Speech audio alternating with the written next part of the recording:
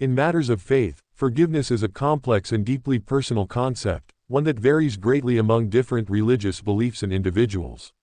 The idea that God will never forgive a man who repeatedly involved in sex with deceitful women reflects a moral perspective rooted in certain religious teachings and ethical principles. However, it is crucial to approach this statement with nuance, recognizing that forgiveness, spirituality, and human behavior are multifaceted topics. Forgiveness is a cornerstone of many religious traditions, promoting the idea that individuals can seek redemption and reconciliation with a higher power. In Christianity, for instance, forgiveness is central to the teachings of Jesus Christ, who urged his followers to forgive others as they hope to be forgiven themselves. This principle extends to all aspects of human behavior, including sexual transgressions. The statement's focus on repeated involvement in sexual relationships with deceitful women raises questions about morality and accountability. It suggests that such actions are perceived as sinful or morally reprehensible.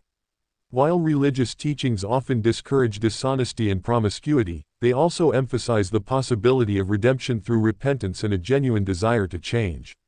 In Christianity, the concept of repentance plays a pivotal role in seeking God's forgiveness. Repentance involves acknowledging one's wrongdoings, feeling genuine remorse, and making a sincere commitment to change one's behavior.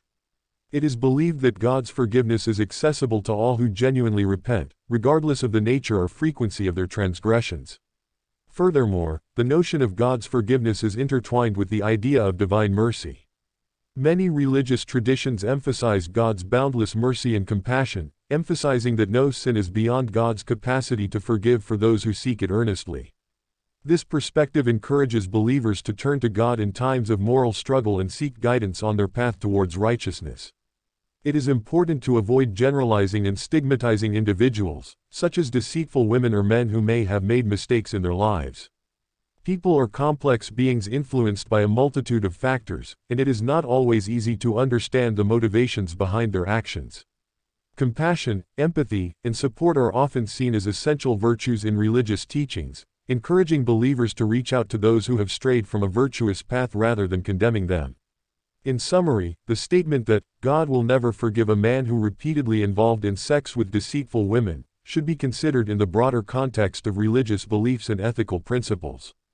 While certain actions may be viewed as morally wrong, many religious traditions offer a pathway to forgiveness and redemption for those who genuinely seek it.